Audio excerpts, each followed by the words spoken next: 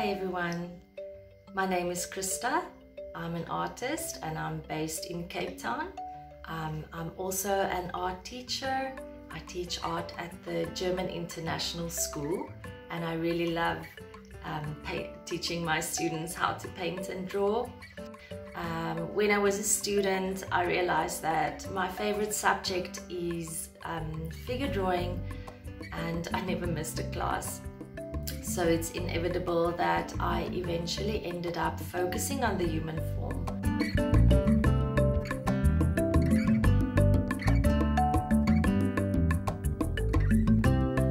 To me, painting ballerinas and divers gave me the opportunity to focus on the human form, especially on the well-defined figure. And the way that I paint them is in a meticulous way of rendering.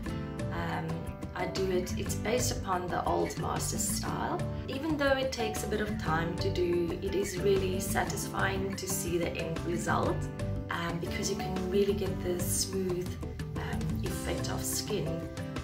That is what I want to create.